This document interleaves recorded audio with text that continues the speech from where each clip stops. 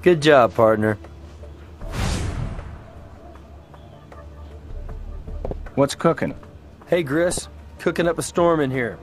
My partner just confirmed the match matches our current holding cell celebrity, Ed. So there's evidence of Ed Danville both inside and outside of the cab. Coincidence? Could be. I've seen stranger things happen. And we've got a few other leads. So what exactly did Ed light up with that match? We'll find out. First of all, we'll see if he smokes. And I don't even care what. Later, Chris.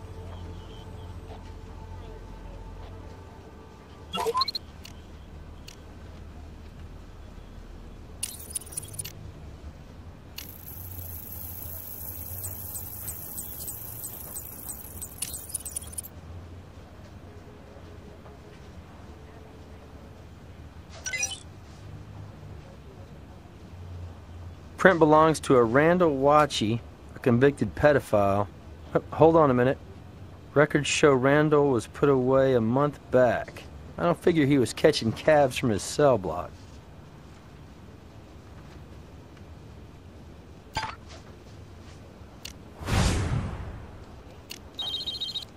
Hey, what's up? He's on his way to interrogation now.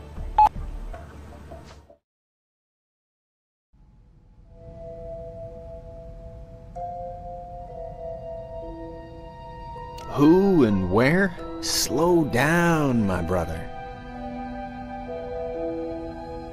Take a step back before you go blaming that on me. I took a cab a couple of days ago, Saturday I think, but I didn't ask the guy his name. Maybe it's your guy, maybe it ain't. We found a used match with your print on it in the cab. So maybe it is the cabbie who got burned, but so what? I smoke him when I got him, but what's that mean in the great scheme? Now that is harsh. I do odd jobs for cash. I can afford the occasional ride. Anyway, those lesbos, pardon my French, they were climbing all over each other. And not in a good way. Liz, she was all pissed off at Deb for God knows what and raving on about needing a cleansing. Next thing, Liz is lighting some pagan ritual fire that got way the hell out of hand and damn near burned the neighbor's fence down. Anyway, I tried to help put the thing out, and for my trouble, got Liz climbing all over my ass, also not in a good way. She said, "Get out, get the hell out of here," all freaked out, and man, this cab was on the corner, and I just grabbed it and told the cabbie, stop at the nearest bar. The Random Room, it's called. Oh, round 4, maybe 5. Closer to 5, I think. When do you think? When Miss Pyromaniac 1999's fire got out of control. That broad is brutal, man. She is out there. I can spare a few for the cause. Hey, like I said, you don't have to have a 9 to 5 to be a good citizen. But if you find burn patches, remember, I was playing Citizens Fire Brigade for that hot Les. No, that's everything. So, when do I check out of that holding cell and get back to my windmill, my brother? We'll get back to you.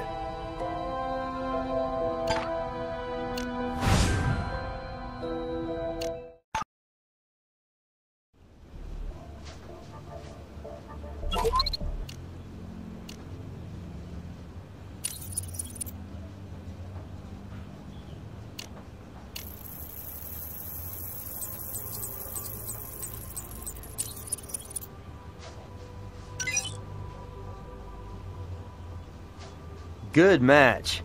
Record of fire-related misdemeanors, most recently fire damage to her neighbor's fence. This places our friendly neighborhood fire goddess in the cab sometime before the fire.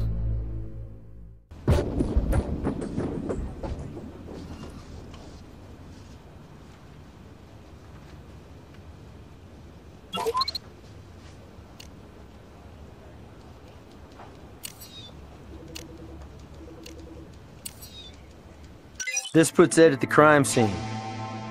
Of course, he already told us he was there distributing flyers.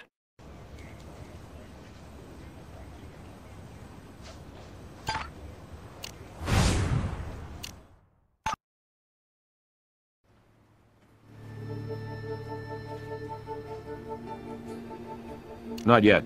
Check back.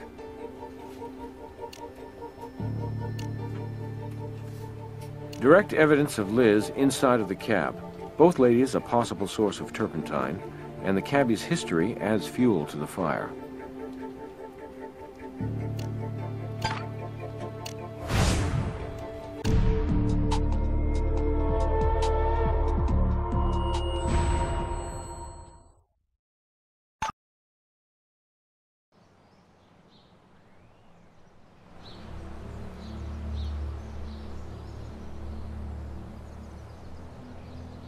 Well, that's nothing to call the media about. I just got tired of that character haunting our house and making a wreck out of Deborah. So I climbed in that cab and asked for a ride over to the nearby strip mall. And on the way, I really tore him a new one. Said if he didn't leave us alone, I'd get a restraining order on his pasty white ass. Then the a-hole flares up and his eyes pop out and his veins stick out and he's spewing all kinds of vile, foul crap at me. Turns out lesies like me are ruining this great country.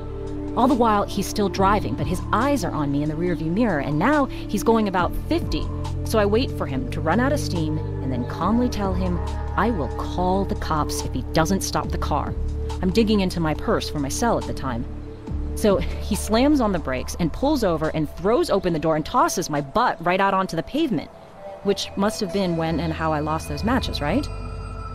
Anyway, he roars off and leaves me in a rough neighborhood, thank you very much. You know, I'm not sure. 6, maybe? Or 9, or 10, maybe. You can try to squeeze me into your timetable all you want, champ. But the inconvenient truth is, I didn't torch that bastard. I have an artistic penchant for fire imagery, but that doesn't make me a pyro or a killer. I said before, Ed's been helping us out with our fire temple.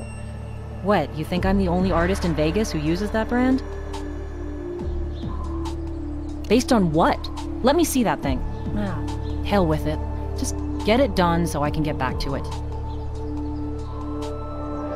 Man, can't get used to that high-class handle for freeborn. But, anyway, yes, sure. Ed was around all during the time Bob was making an ass of himself around us. And he also mentioned a cab driver he handed a flyer to lost it when he saw Deborah's picture. Later, Ed confirmed our stalker was the same guy. Oh. Well, it's not like I marked it on the calendar. About 2 weeks ago? No, he didn't like the guy's nonsense any better than we did. Loudmouth bully and bigot. Ed sort of laid back, but for him, he was pissed all right.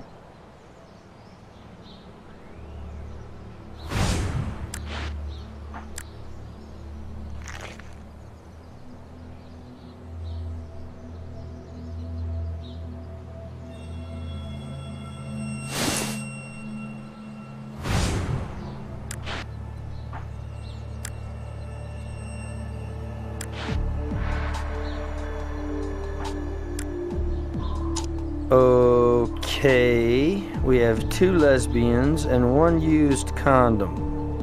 How exactly does that add up? This is important evidence. Be sure and check all sides for trace.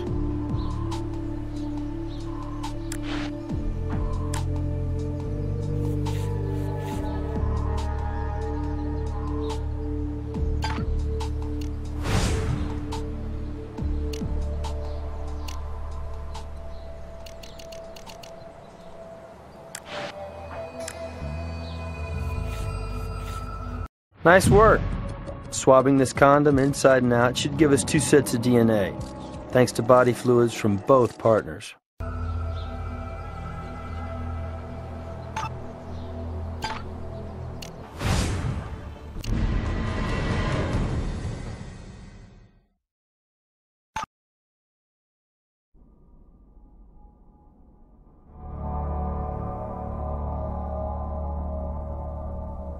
You don't need one, far as I'm concerned. Go for it.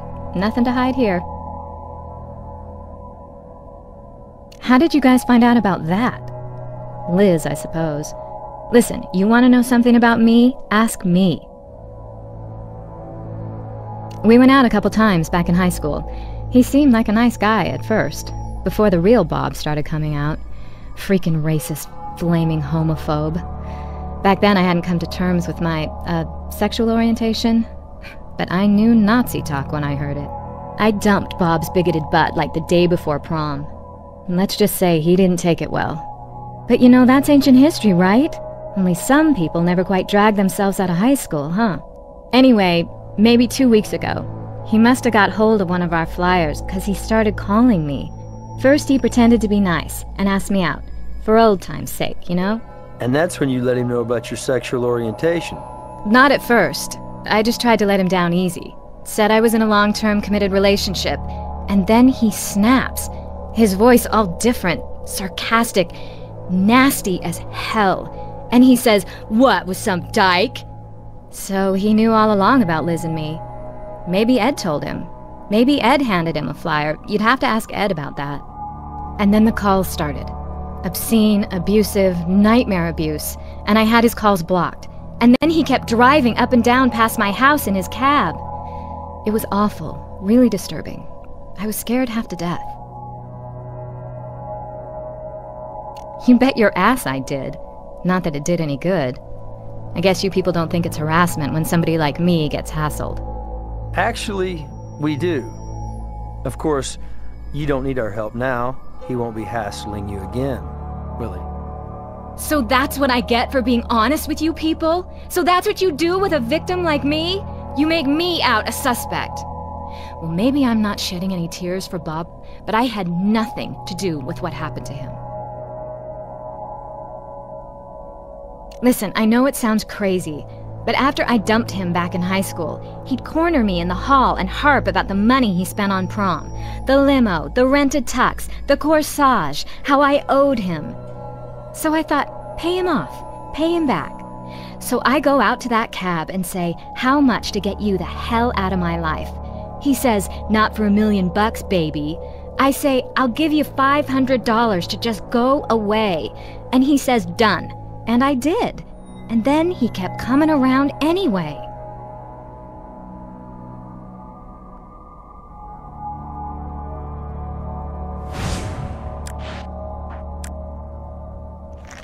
Same kind of matchbook we found in the cab. Minus the soot.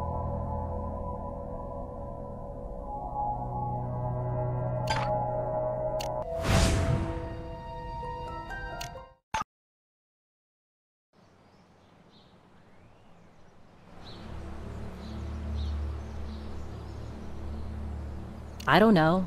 Neighbor kids who sneaked in for a quickie? I mean, that structure is in our backyard. Could be anybody. But me or Deborah, of course.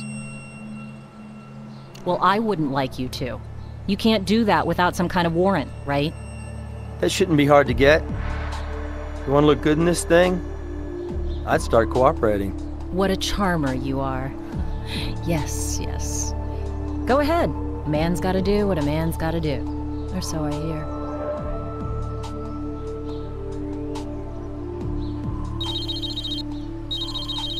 Okay, we got lucky and located some security cam footage from a business along our roasted cabbie's route.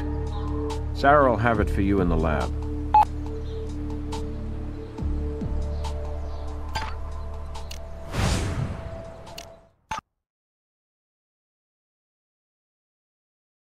Hey guys, your hunch paid off. Here's a hunk of reality TV that you're gonna really get into.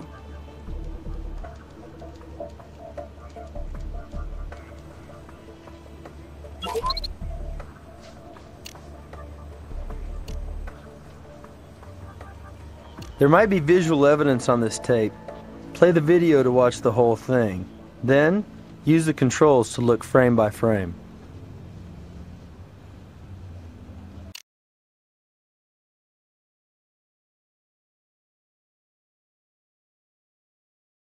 If you find a frame that reveals new evidence, you can click to enhance it.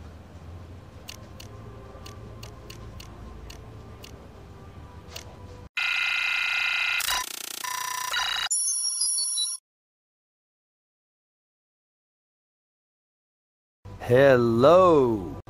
Check out that poncho design. We've seen that before. Remember?